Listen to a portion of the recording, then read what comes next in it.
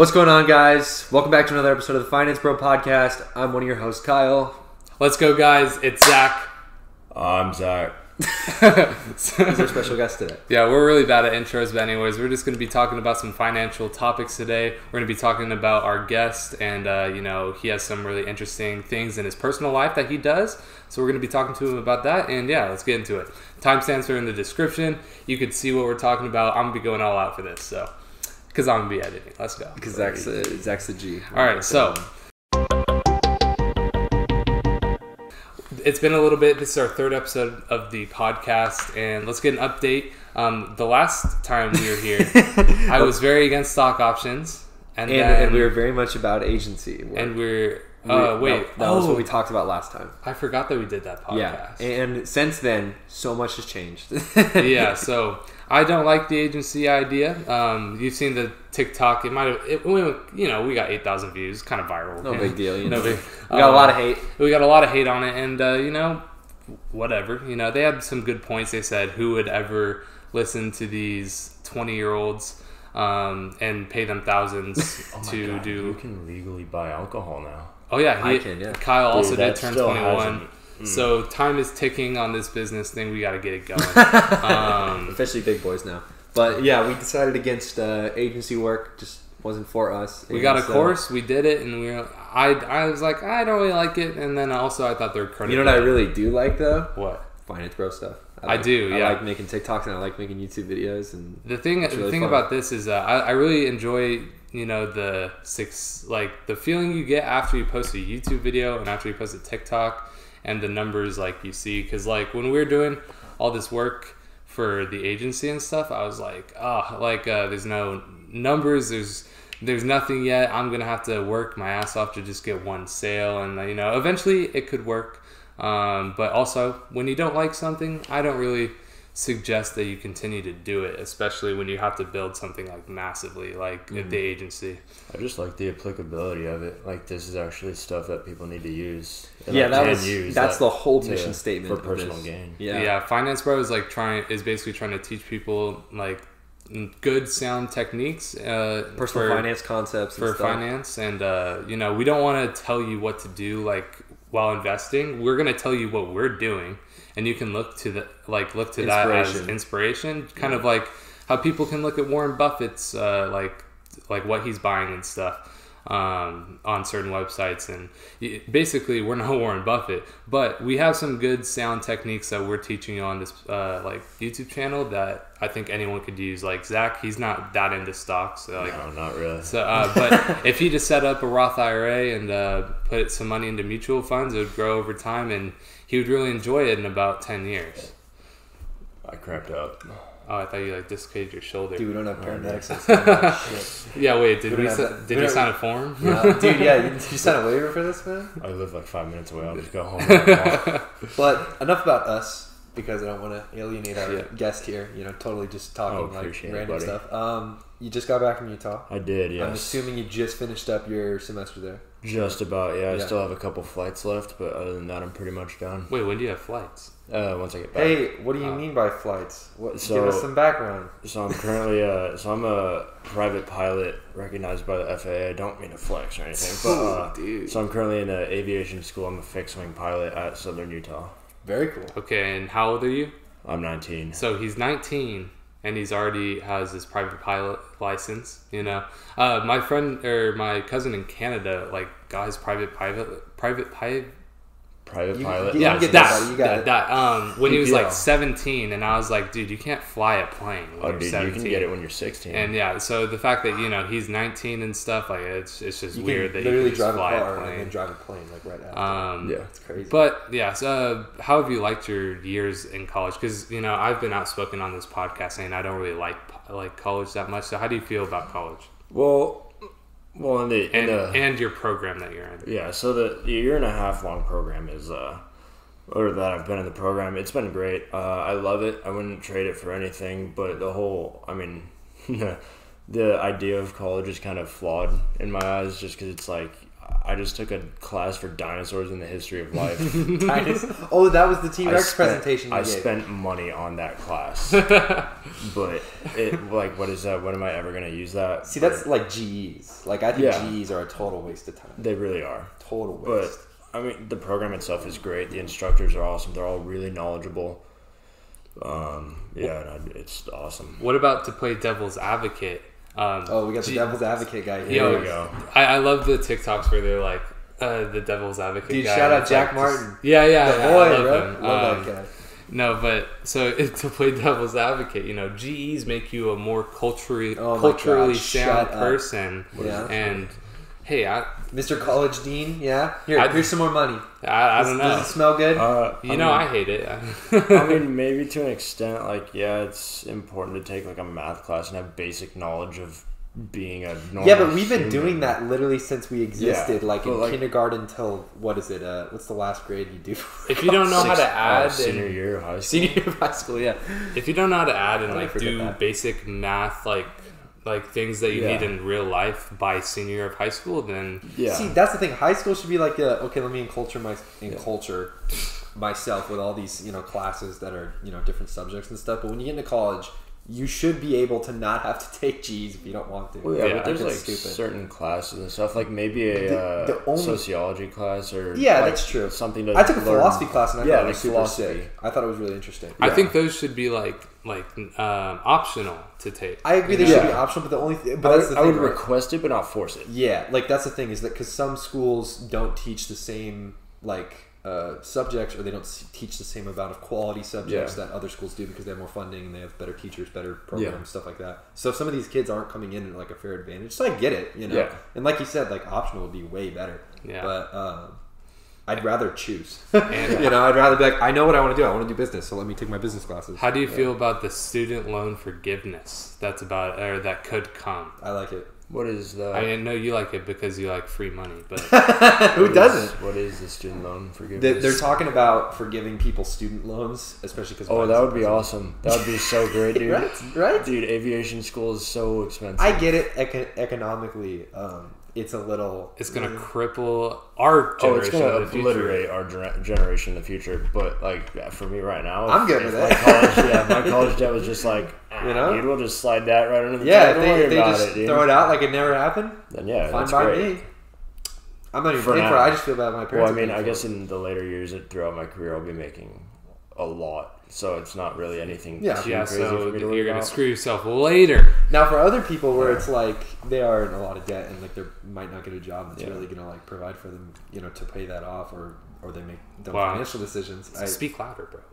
I think that look at this. I mean, this is your whole hang on, guys. I will say, I think I'll be okay as long as I have finance bros. I think I'll be okay in the future if this happens. This is exactly why you guys should subscribe to the channel and follow all our socials, because we teach you guys actual proven concepts that are great and they work. We teach you what they don't teach you. If you took an econ class, you know that they barely teach you anything. You take any of those classes, they don't teach you anything. They teach you the bare minimum, and even then you don't care because you're not looking for the knowledge. See, here we provide the knowledge, and whether or not you want to come and get it, it's up to you, right? If you're thinking, I want to learn about stocks one day, we got money, baby. We got tons of that. Come right in, dude. Come take a look. I don't know what you're trying to talk to me about, dude. My one semester in Mr. Wall's class really set me. That's true. That perfect. I was actually pleasantly surprised when I took econ. I was like, wow, I'm actually learning quite a bit. I like how he looked us all dead in the face and was like, I'm going to tell you how to be a millionaire, and no one's going to do it. Yeah. Don't have kids. Roth IRA, baby. Roth IRA, and don't have kids. Yeah. Because kids are expensive. Here's the thing, here's the pros, here's the cons of the economical impact of the student loan forgiveness. So the pros: people like us get a fresh start. We will it'll stimulate the economy because we'll have jobs. We won't have to pay debt. And here's a con: basically all of the revenue that the student debt actually gives the government will have to be made up somewhere else. So that comes in the form of taxes. That comes in the form of adding to the national debt, which people don't even care about. It's like 17 trillion. Yeah, bro. It's like just print more money. Who do we owe though? China. What do we owe? Yeah, we owe other countries, right? Basically, eventually it's all going to come to a crash, and our money in the stock market is going to be worth nothing. Basically, if we start doing things like student loan forgiveness, it's a snowball. It's kind of like how people don't like to wear masks right now. It's like, just wear this mask. Actually, I don't want to go down that train of thought. I kind of do that. How about this? How about we just do free college? You don't like that one, do you? No, because then it's like... Okay, you know how we pay then for it's it, kind of stepping into the communism boundary, because how are the teachers going to get paid? What's going to be the motivation to be a teacher? Well, and be an educator? Teachers get paid by the government, taxes, and then the government pays for college, and then, they do it, They cut the military budget. Yeah, no one can hear you. They cut the military budget. I mean, why would you cut the military? $900 billion or something crazy? Like, no, this is a crazy idea, but we don't have to have bases in every single country. Yes, we do. Here. Dude, we don't need Dude, what happens if Uganda just decides that it's their time to shine and goes after? What are they going to do? Dude, the government should have two basic, two basic things that they should do. It's protect us. It's to protect us, and it's to basically... what was the other one? It's basically to protect us and make sure we're all educated. And that's it. Even then, dude, some people really don't need to be educated. Like, you could just... And no, I don't even mean that for college. I mean just high school. Like, high school. And then after high school, college shouldn't even be a thing. It should be specialized things, and you should have to pay for it. Yeah, it's trade school, but, for everything. And you should have to pay for it, but not, college where you're paying $100,000. There's definitely something in the culture where... There's this weird competitive culture now where, right out of high school, a lot of parents really want to push their kids to go to these crazy because then they go, my kids went to college. My kids went to weird, school. My kids, living vicariously through your kid and then trying to brag about their accomplishments. They're not even yours. And mom and dad, if you see this, I'm not saying that you're I really want to be a pilot, so don't. There needs to be more encouragement of you should figure out what you'd like to do. Ideally, something that's not going to leave you in massive amounts of debt that will you'll have to carry with you for a very long time because you don't have a job that can pay it off. Find something you like to do that ideally pays decent, and then try to figure out how to do that without taking on student loans and going to college. There's ways. Yeah. You can make money in life without going to college. Well, for me, you can go to a flight school without going to a university, but.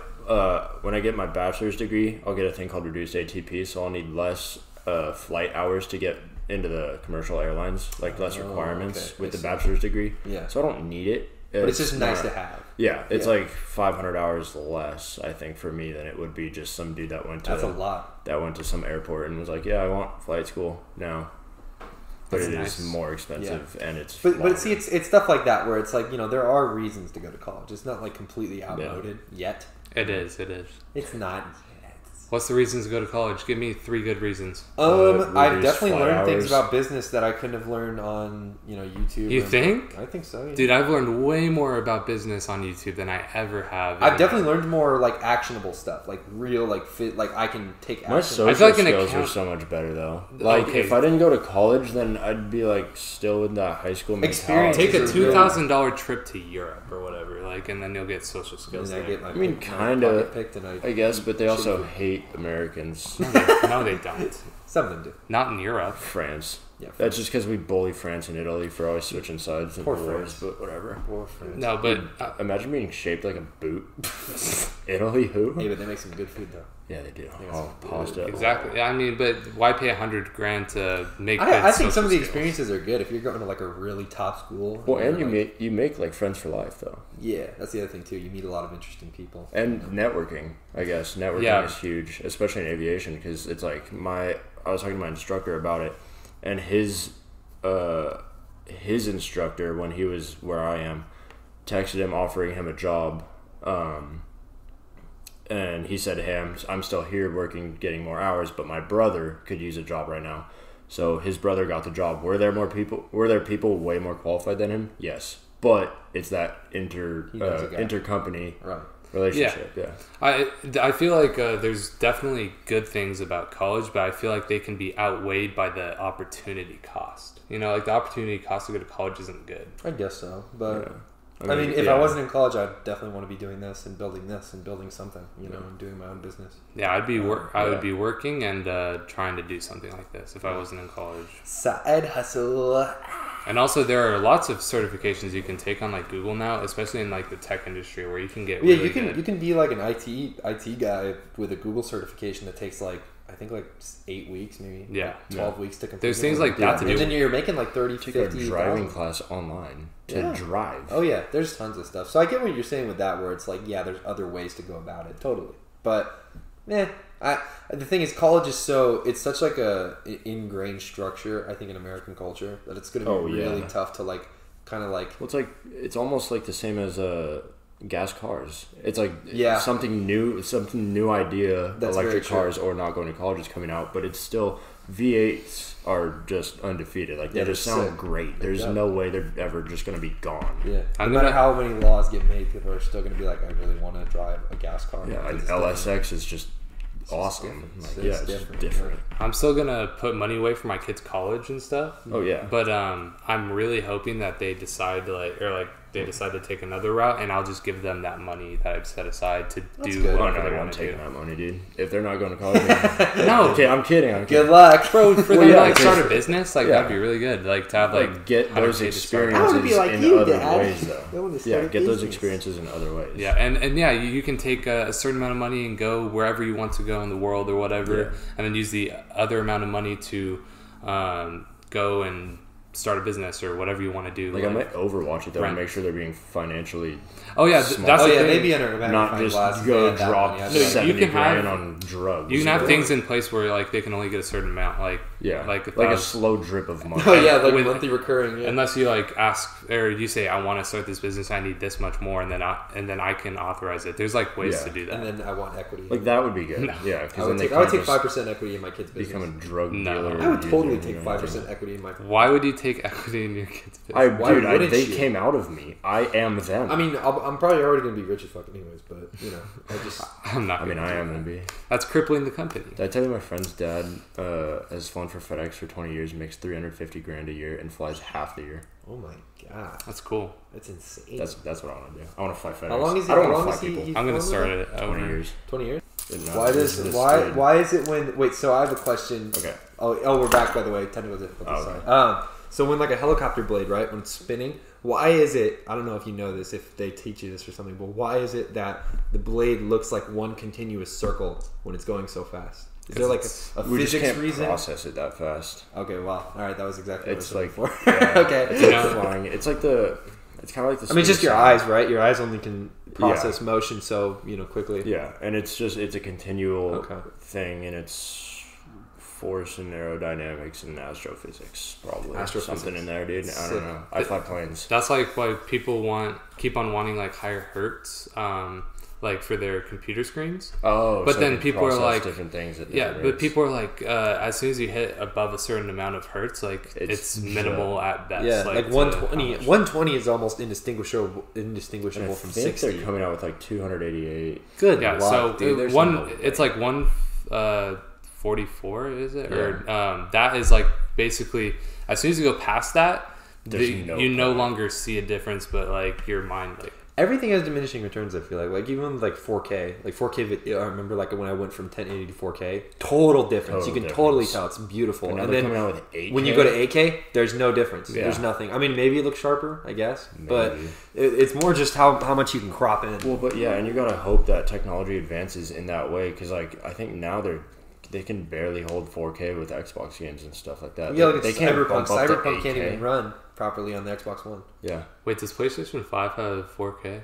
I would assume. I think Xbox Series X does. Maybe not 5K. Yeah, it might be 4K. Well, you need a 4K monitor or TV to run it anyway. So like a lot of people are like, "Oh, I'm getting 4K," but like you're not going to see it. You're not going to see it unless you have the 4K TV as well. A downsampled version of 4K, which is still sharp and it's still really pretty, but it's still 1080p. Yeah, it'll look better, but you're not actually seeing 4K. Well, and when you go like back in the day, like I was running Black Ops 1 on a 4K monitor, and it was still kind of grainy. Yeah, because it's still it's not a game. That was how the game so was. There's no point. Like if you're gonna play those games, you might as well go back to like a 720p monitor or something. Yeah, make it run how it's supposed to be. Mm-hmm.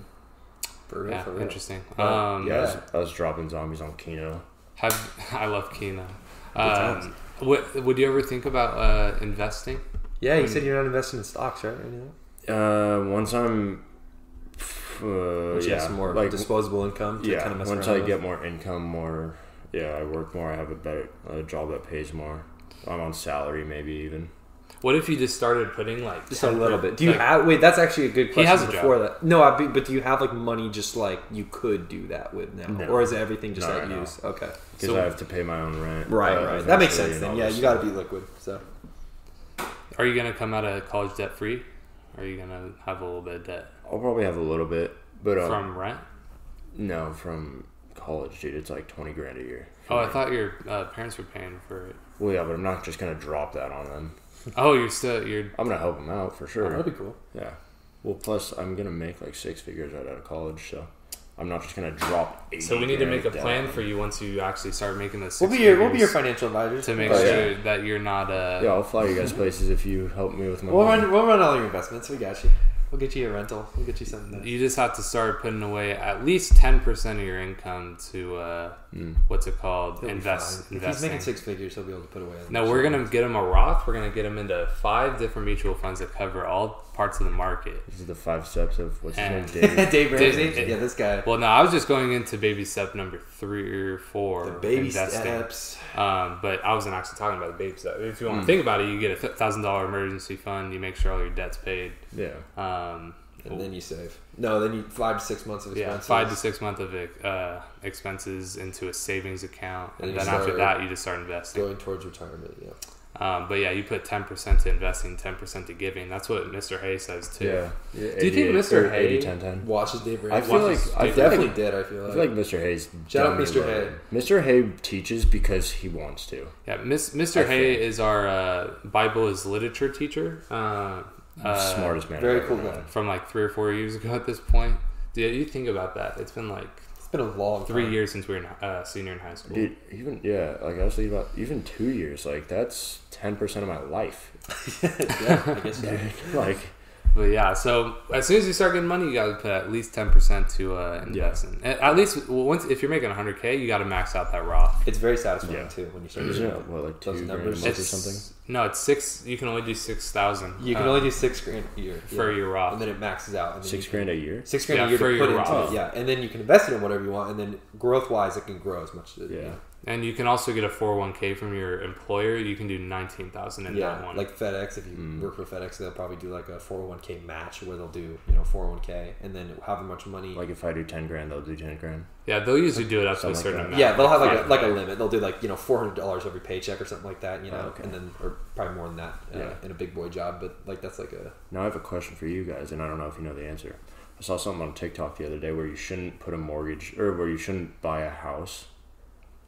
Like in cash, you mean? Like you should just never buy a house. Well, no, then you never get equity and you don't. I think it's debatable. Debatable. No, I'm going to rent until I'm until I have enough money to put on a house. But I don't think you should do that forever because you're never getting equity. And real estate is king because you have land, it's your land. All you owe is property definitely taxes. Gonna invest in land. And but rent, if you just rent, you're never getting equity in a house. Well, what scares me about that is that I'll never have a home that I can sit in and even one day have everything paid off right, and then all I have to worry about is just the taxes on the property and stuff. I hate the idea that if I lived the rest of my life like that, I would just be always paying rent. I don't know. I just not my vibe. But some people, I mean, if it works for you. Because what I was thinking about doing is buying a portion of land, like a decent size, like an acre or two, and building a house outright. Yeah, and paying for it outright. It's probably you literally would increase the value. And I would have a by huge ass house. Probably. Yeah, that's smart. Yeah. And then it'd be brand new. It's my house. It's how I want it to be. Oh, yeah. No, that's definitely the move for sure. I want to eventually get into learning how to do everything with a house so I never have to pay someone to my pipe is broken. Let me go in and fix that. I've gotten that was my biggest thing. Whenever my dad would do stuff around the house, I'd always pay attention. Even if I wasn't doing it with him, I just watch him do it, and I learned so much from doing it. Yeah. I never did that, but you gotta do it, dude. It's worth it. It's kind of fun, low key. Just fixing stuff sometimes, it's so satisfying. I think there was something broke. What was it? The toilet was fucked up. It was running, and I was like, "What's wrong?" And I lifted up the thing. Oh, I've done that. I took the flapper thing. I don't know, but I fixed it. I was like, "Dude, oh my god!" I used to just, and it's so stupid and benign, but I just fucking spiked the audio when I kicked the table there. Yeah, you go from hey guys, and then you just. No, dude, I used to just fuck with the little plunger thing on top when I was a kid. Sometimes it's easy, you know. I never knew. And then you know how like your toilet just like won't stop. Like it's running. Just there's a noise coming from it. And so that was happening in my college. I'm like, dang, I used to tell my dad to do this, and I was like, did you YouTube it? And all you have to do is like basically the thing wasn't going down. The flapper, right? Yeah, the flap. So you just had to like constant drain it or something to a point where it like the flusher, when you flush it can go down. Right. My dad, I FaceTimed my dad and then I was able to do it, and then I was like, oh, now I know how to do this. It's so sick. It's I've talked a lot to my uncle, my dad, and my brother about, like, even a couple weeks ago I was changing out windshield wiper blades and I've never had to do that, so I called him and FaceTimed him, and now I learned how to do that, and a couple other things like a fuse box on my car. A fuse box? One of the fuses went out and I had to go through and do it, and I was doing my own put a light bar on my truck. Mm-hmm. You guys saw it last night. Did you? And I had to kind of figure that out on my own. So, I didn't even notice like that you had a light bar until you like you're like strobing us. Yeah. I had to replace my battery because it was dead for the first time. That was really fun because I had to get a multimeter, like a little electrical tester, and I like touched the two like contacts and I was like, woo! Like, it makes you feel good too. Like, you feel such a guy. You're like, fuck yeah! You just like sit down and you're like, I just made that. Like, that's my thing now. Yeah. What's it called? So before we go, I just want to talk about what's it called? Where our investments are at. It's been a while. Where's your where are you at with investing? I was at 500 with options. I was doing a lot of options trading. I was at 500 on that, and then I had a week where just huge pullback in the market, and all the stuff that I had going. I was really leveraged into. I was like, I think I had 3 positions going, and just market tanked like every single one of them. And then I kind of just rode them out a little bit, waited for the spikes. I still lost money. I ended up losing.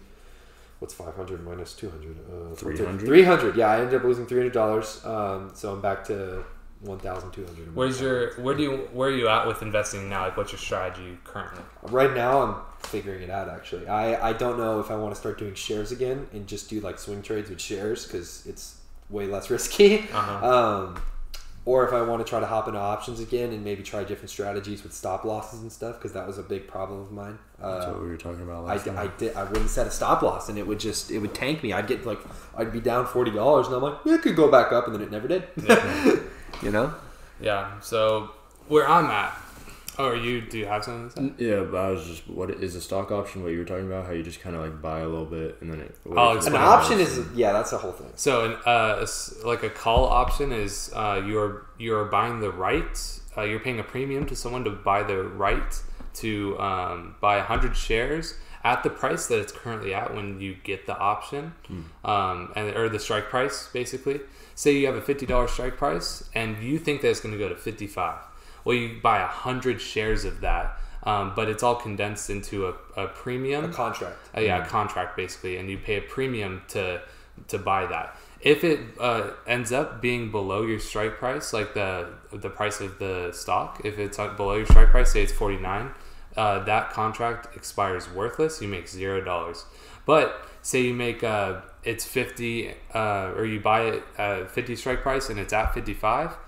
You get those $5, but it's instead of getting $5, it's multiplied by 100. So you make $500 in profit. Okay. It's way more leverage, but that's also why it's super risky, because if you could make 5 times the amount of money, but you also can lose 5 times the amount of money if it goes the other way. No, you can't lose 5 times. You could. No, you lose 1 times the amount of money. You could make 5 times. Wait, why 1 times the amount of money? Because say risk to reward ratio. Say a call is $100. Like you bought it $100. It could go to $500. You can only lose $100. So you spend $50, right? Yeah, and then you get those 100. Well, you get the right to buy the 100 if when the option expires that it's above the strike price. I got you now. So, but you can only, say you buy $100, you can only lose $100. Yeah. But you could make an infinite amount of money depending on how much. Yeah.